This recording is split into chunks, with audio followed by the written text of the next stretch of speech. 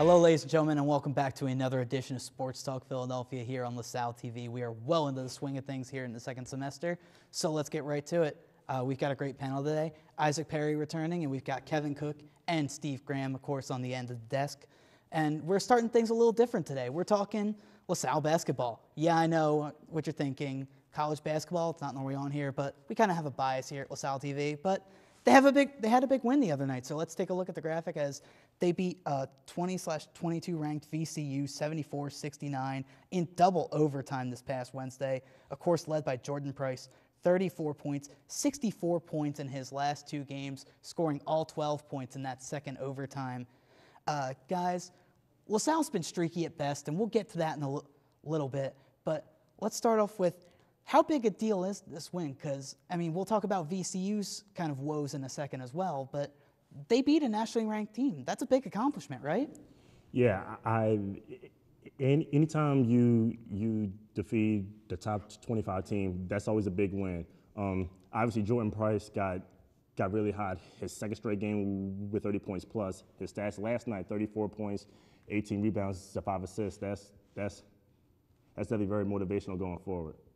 Yeah, it's a really big one for this team. I mean, as you said, they've been inconsistent, and when you're able to get a win against a team that's nationally ranked, like, it allows you to step back and look at the whole picture and say that we have a shot to play against these good teams. Steve? Yeah, this is the kind of win that propels you forward if you're going to make a run for the tournament. A top 25 team, and you could say VCU was out Trevion Graham, who beat LaSalle in double overtime with 32 points last season. We got to see it at the Gola, but this is the kind of win that, as the A-10's on the downfall and you don't see as many teams making the tournament this year, LaSalle can make a run at it, and this is the momentum you need. Yeah, I mean, you bring up a very good point in the fact that not only do they not have Graham, who averages about 16.7 points a game, but they also are without Briante Weber, who's out for the rest of the season with a knee injury. He only averaged 7.9 points per game, but his third all-time in NCAA history with 368 steals. So obviously, big loss there for the Rams.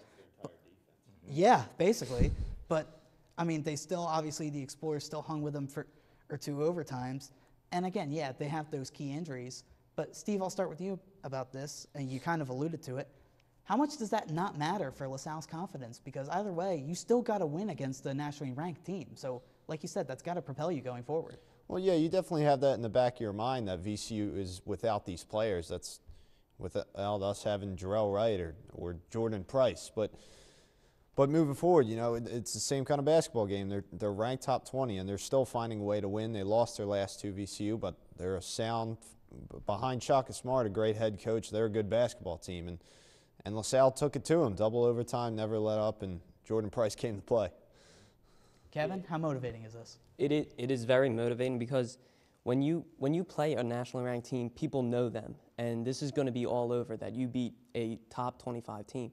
So for LaSalle's team, they know that they can hang with them regardless of the fact that they were down 2 players. Isaac? Anytime you win,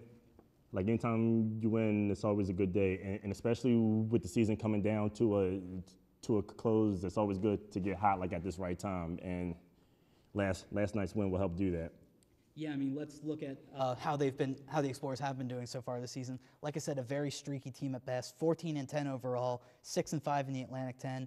Of course, anchored by Jordan Price, the transfer from Auburn, 17.3 points per game, followed by Jarrell Wright with 11.8 points per game, and Steve Zach leading the team with 9.1 rebounds per game. This team, again, a lot of streaky parts. It almost seems like they're never on the same page. But when they have had moments of those glimmers, like at the Barclays Center Classic on Black Friday, they played Virginia, who's now one of the top 5 teams in the nation. And the second half, they almost beat them. They almost came back, but just some missed free throws and missed opportunities at the end. So, Isaac, we'll start with you. Can this team get hot down the stretch? I believe they can.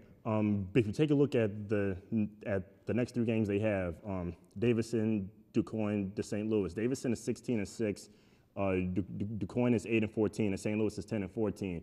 It's always good to win the games that you're supposed to win, and obviously the Davidson game is going to be very tough, knowing they're 16-6. I think that LaSalle has a very good shot to go there and beat them and really make even more noise as March comes around. Kevin? Yeah, as Steve pointed out, that win the other night is the type of win that will propel you down the road. And with their schedule upcoming, there's not that many tough games.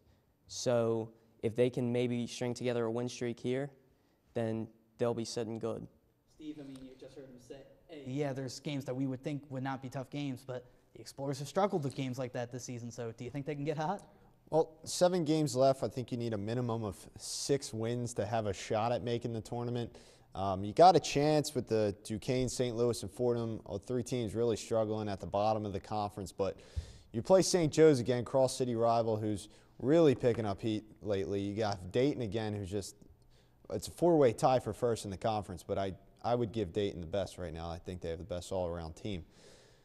But, you know, miracles happen, and LaSalle could most certainly surge behind this win against VCU. Yeah, I mean, this win could easily beat just like the Butler win they had a couple years ago. Of course, Butler came into the Gola, ranked 9th in the nation. Then they were conveniently missing Rodney Clark, who was their main scorer. But they used that win, propelled, then went to VCU, won, and they never looked back. They made it to the Sweet 16. Yeah, so sometimes you just need those things to happen. Just good luck. So anything could happen, and we'll see how LaSalle does down the stretch with A-10 play beginning to wind down as we creep towards March basketball. But now we're going to move on to the Wells Fargo Center, the Philadelphia Flyers. Of course, the orange and black, they have another team who's streaky and another team who's dealing with another injury as we take a look at Steve Mason. Yup, he's hurt again, injuring his right knee in really what was a freak accident during a timeout in a game against the Capitals last week. He was stretching, getting a drink of water, and all of a sudden he couldn't put weight on his right leg. He had to be helped off the bench. He will miss 2 to 3 weeks with arthroscopic surgery. Guys, is this the final nail in the coffin for the Flyers since they've been on the outside looking in at the playoff picture for a while now? Do you think this will doom in and kind of just make them fade off? No, I don't think so. I mean, what was Steve Mason, this is his 3rd injury in less than a month. And when he's healthy, he's been well. It's not like you had a backup goaltender that didn't know what he was doing. Ray Emery does know what he's doing. He's been in the league for a very long time. And you know, but Steve Mason is a number 1 bona fide person, goalie. So I think that let him get through his 3 weeks. When he comes back, he'll be better than ever. It very well could be the end of their season, only because he was playing so well. And, I mean, just last week we were saying how he was the most important player on that team right now. Yeah, that seems to be a pattern. Every time we talk someone up, we got to stop doing that. A couple times. We got to stop talking people up. All right, so, but you were saying? So when you lose the guy who, to the city, could have been the most important player to make your run, like that's very, it makes you lose your confidence and your mojo moving forward. Steve, a lot of talk has been in the Philly media this weekend, a lot of blogs and stuff about Steve Mason, about how, honestly, at this point, since the Flyers have been on the outside looking in for the playoff run, they should just let him sit for the rest of the year. You have Steve Mason. You have him for 2 more years after this year. You know what you've gotten him. And again, this is the 3rd time he's been injured this season. Should we just try to ice him off and just let him get 100% for next season and let Ray Emery try to carry the load for a bit? Well, you have 2 arguments. Ron Hextall is still coming out and saying that we're not ruling Steve Mason out. And your backup, Ray Emery, is number 1 in the NHL with goal support. I think the Flyers average over 3 goals a game when he's in net. And the last game against the Canadiens, Ray Emery proved to be a pretty good goalie behind between the pipes. But a lot of this consistent play could, if you still have some hope for the Flyers, I personally think it's pretty much over for them, and they should just, go in cruise control. But still, you could have Steve Mason come back if Ray Emery can do his job. Things can happen. Yeah, I mean, you're absolutely right. And speaking of Ray Emery, let's take a look at his stats, because he hasn't been terribly bad. Of course, the other night against Montreal, 39 saves on 41 shots. Again, really playing well. Those 2 goals were just kind of fluky goals that happened towards the end of the game and in overtime. But his overall record, 9-9-2 on the season, 3.25 goals against average, and a .891 save percentage.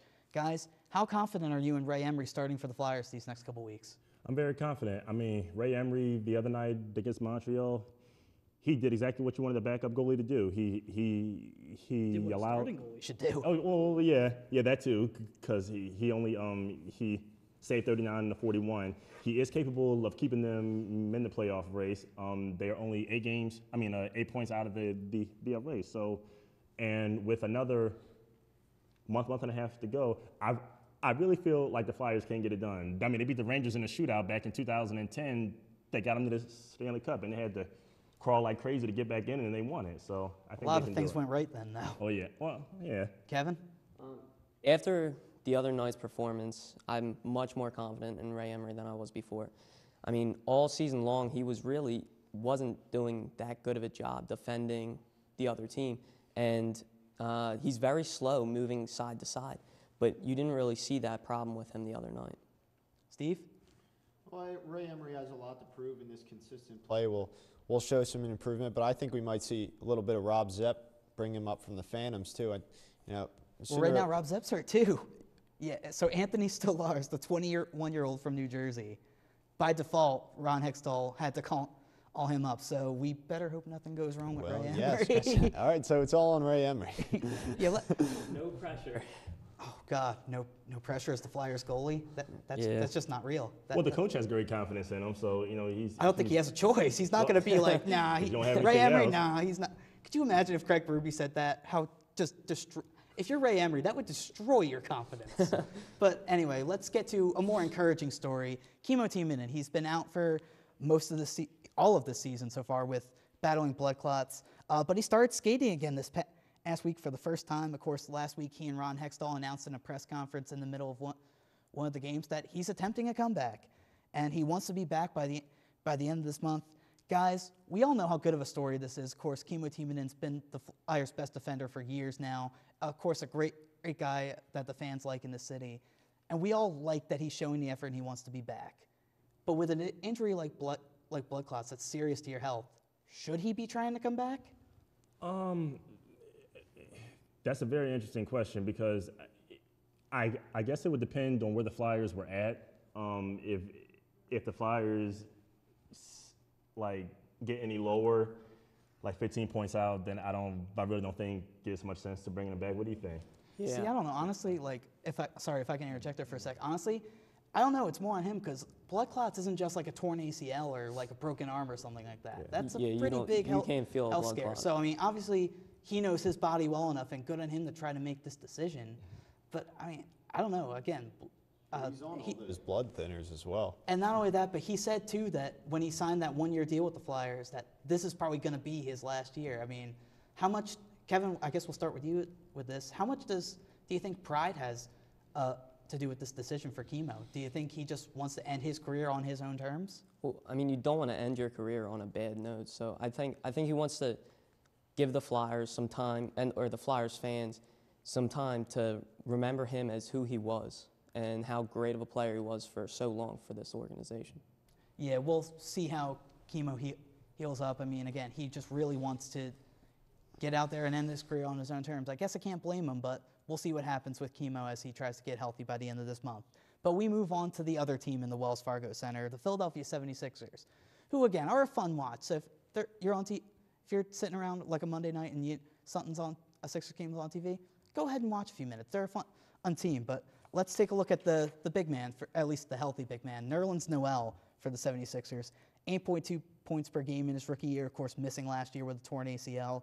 7.2 rebounds per game, 1.7 blocks per game.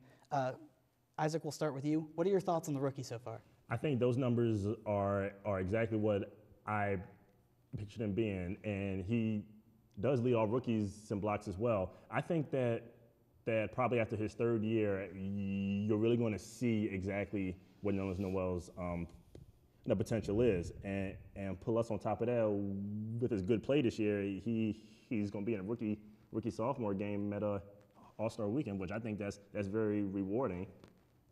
Yeah, I agree. I think he's come a long way over the course of just one season. So I'm excited to see how he's going to be as we progress further into this rebuild. His stats in the beginning of the season, well, not even just his stats, you could see he was playing like he was afraid of the competition. But recently you've seen him fight back and, kind of play a little bit dirty. And it's nice to see that. Steve? I think it would be much more ideal for this team if he could be developing himself, next to Embiid. But developing by himself, I think he's doing exactly what the Sixers want. He's playing very well defensively. He's got a lot to work on offense. Last year when he was sitting out, you see, the head coach shooting, working on his form always. But, defensively, he's playing great. You always see these monstrous blocks he's getting, and there's a lot to improve. And when Embiid comes, he's going to have to shift to being a power forward, I believe. Mm-hmm. So, but down the road, it's very exciting to see what he has to offer as a rookie. Yeah, I agree with you on some of those monstrous blocks. The Sixers Twitter handle, which I think is probably the best team Twitter handle in the city. Every time Nerlens gets a big block, you always see the hashtag Nerlens block list, and they'll jokingly put up a player's Twitter that he blocks and says that it's about to block him on Twitter. So I think that's pretty ideal. But Isaac, you had another point about Noel? Yeah, I was going to say too. In my opinion, there are two things that is stopping Nerlens Noel from really making a name for himself. I think that one, his offensive prowess. I feel like if he gets that locked down, and if he puts the weight on, he only weighs 220 pounds. If he can get like within 240, 250 range, I think he'll be that much more effective, because you're going up against guys like Dwight Howard, Marcus Gasol, and a couple other cats like that. So, yeah. Yeah, I mean, even like a team like Cleveland that could put LeBron James at the four. I mean, next year, like Steve said, they're going to have to pop Noel out to the power forward, and Embiid will be at center. But what happens when you play a team like Cleveland and LeBron James is down there at the four? So it'll be interesting to see what happens. I like what I'm seeing from Noel so far too, but again, he's still developing as a rookie, so we'll see how he looks. But now we move on to, I guess, more exciting matters? I don't know. The Sixers mascot. Let's take a look. Franklin the dog, ladies and gentlemen. A blue, I don't know what kind of dog, but he can dunk a basketball. The motto for this, when all the promos were happening, was for the kids, by the kids. But guys, none of us are kids anymore, but what do you think of Franklin the dog? I'll be honest with you. I'm still on my hip-hop thing from. That is better than hip-hop. That is 100 times better than hip-hop. I'm sorry. Yeah, Franklin got a little something. He got swagger. He is blue, but I mean, that's something for the kids. That's something for the kids. Like you said, that's something for the kids. That he's actually expected to make his debut at the All-Star break on February the 20th. So we'll see how people adapt to him when we play the Pacers. Kevin? Yeah, I mean, like you said, it's for the kids, but he looks decent right now, but well. As far it's like as we're evaluating an NBA NBA prospect it's right tough. now. He looks decent. As for me, I'd have to say that I'd have to wait and see how he dunks for me to give you my true evaluation. How he dunks on the Wells Fargo floor. On Franklin. Steve, obviously I'm going to want your thoughts on this, but how important are mascots to in-arena experiences? Because there's some in the NBA, but not as much as you would think. You know what I mean? Yeah, well, it's just all part of the entertainment aspect of going to a game, especially for the kids. The motto really says it all, but a dog, I don't know. It's the 76ers. I don't really. It's better than Philly Moose. I guess you could. It is so much better than Philly Moose. People would disagree with that, but. I know. Put talent on the floor. We need players. We don't necessarily need a mascot for players. Yeah, but too bad we're not going to get there for 2 more years. Well, someone who is concerned about the Sixers mascot, for some reason, even though he's a professional NBA player, is Robin Lopez of the Trailblazers. Look at this Twitter exchange. Robin Lopez, who has a history of getting into it mascots for some reason, says, "You've got some time to prepare yourself at Sixers Franklin, or you could be smart and walk away." To which Franklin, yes, he has a Twitter account, at Sixers Franklin, responds and says, "There's no turning back," and post a gif of Morpheus from The Matrix saying, "Bring it on." If the Trailblazers play the Sixers at home next season, this has to be the most intriguing matchup of the Sixers season, right? All I got to say, I just got to say one thing. Take $10 Franklin beats Lopez. $10 on it. I don't know if it's the most intriguing, but it'll probably be the funniest. Something's got to be the funniest. Steve, real quick. Yeah, I think if Franklin doesn't throw some hay balers, he'll be gone. Oh, God. It's going to be like Gronk in the Super Bowl. Yeah. What the hell? Just going to throw some haymakers. But anyway, now we move on to Phillies talk. Of course, Phillies still in off-season mode, still are the Phillies. So, take that for what you will. But now James Shields, signs with the Padres this week. Of course, he helped out Kansas City a lot. But the Padres were a team where Cole Hamels was rumored to go. Now that they signed James Shields, that's not going to be the case. Jim Salisbury talked to Ruben Amaro earlier this week saying that 4 teams have made serious offers, whatever that means, for Cole Hamels. But he expects Cole to be in camp with the Phillies by the time by the time spring training starts. Isaac, do you like that Ruben's waiting for the absolute right deal, or do you think it's kind of like what happened at the trade deadline, where he waited a little too long to move Marlon Byrd and the Mariners backed off, etc.? Don't unload people for the sake of just unloading them. It's not like Cole Hamels is on the decline. So yes, I do agree with Ruben. Like, don't trade him for the sake of trading him. Wait for the right offer, and then you go from there. Yeah, you don't want to undersell one of your players. I mean, he's a homegrown talent, so I think that you really want to get as much as you can, but at the same time, you don't want to hold on to him for so long that people aren't gonna stay talking to you. Yeah, it's kind of a mixed bag. I mean, Pat Allen of Phillies Nation wrote a really good article saying that it's good to at least hold on to him for now. Again, you don't have to rush trading him right away, just mainly because this is your big horse. This is the team. This is the guy that teams are most interested in, and that could bring the best back to your franchise. So this either has to be a grand slam or it can't be anything at all. You can't just sell for a deal that, it might be okay. Obviously, we've talked about this before on desk, but this can't be the Cliff Lee trade to Seattle. It can't be that because obviously you need something in return. Yeah, this is your future, what you're getting back for him. You're absolutely right. And so now we move on to this past week, newly promoted Phillies chairman David Montgomery making a statement saying that Ruben Amaro Jr. would be evaluated after a year or 2. A little interesting considering, of course, the past couple years people have been calling for his head. Isaac, faithfulness has been the Phillies' MO. Do you like how faithful the Phillies front office has been with Ruben Amaro Jr.? When was the last time the Phillies made the playoffs? 2011, correct? Yeah. So one more year for Ruben, because we can't go through one more full season. Yes. Okay. Because the Phillies, for the better part of the 2000s, they were the team to beat. And now, since they slipped over the last couple of years, we can't let that continue much longer. So give him one more season, then we'll see where we go from there. Kevin? Yeah, I mean, we were just talking how he doesn't want to give up Cole Hamels for nothing.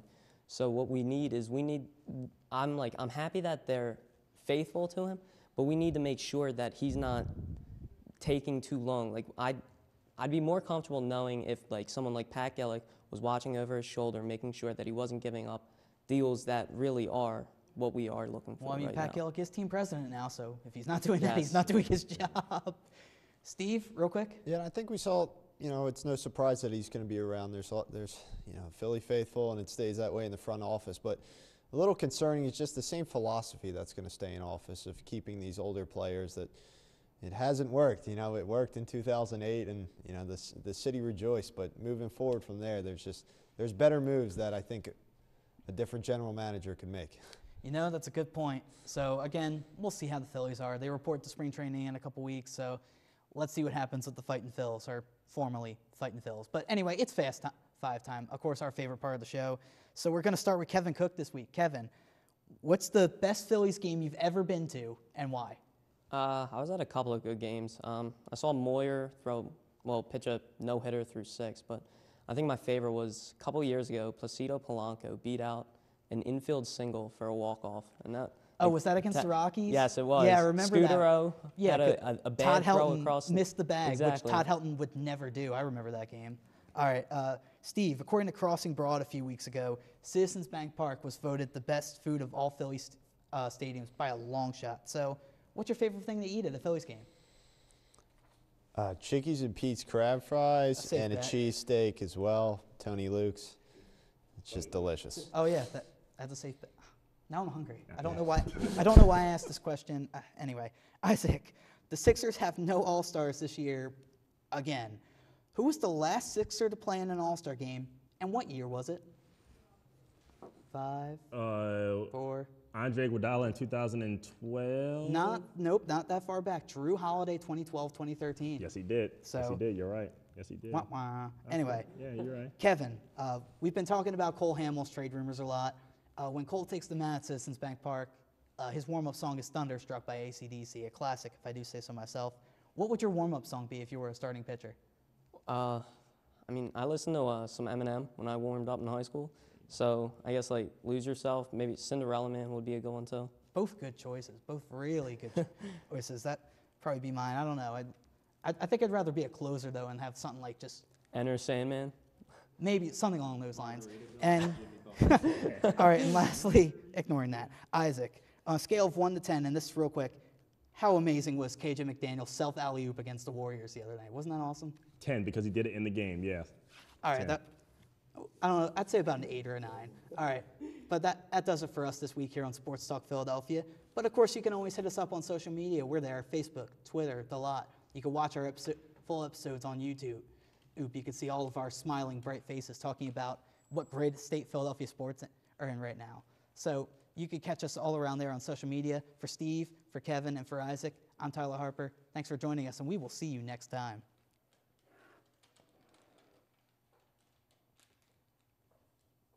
I see you.